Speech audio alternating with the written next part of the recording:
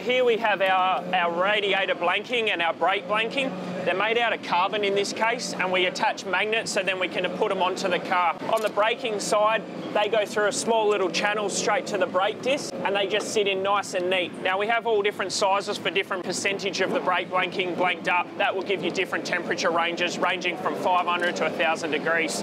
On the radiator side, we start at a 70-degree one, probably got a bit higher as well, and we got two sides so we can get our 5% based on in between. These are really easy to come out.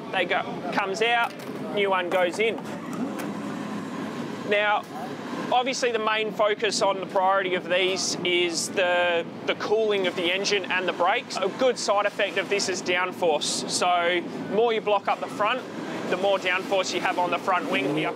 So essentially by blocking off more at the front here, I'm creating a high pressure bubble on top. It's stopping the air going in and making the air go up and over. But by creating a high pressure here, I get air going under, which sucks down. With the engine side, we do dyno runs. Our engine supplier, KRE, tell us what our optimum temp is to run at. We then just adjust throughout the day.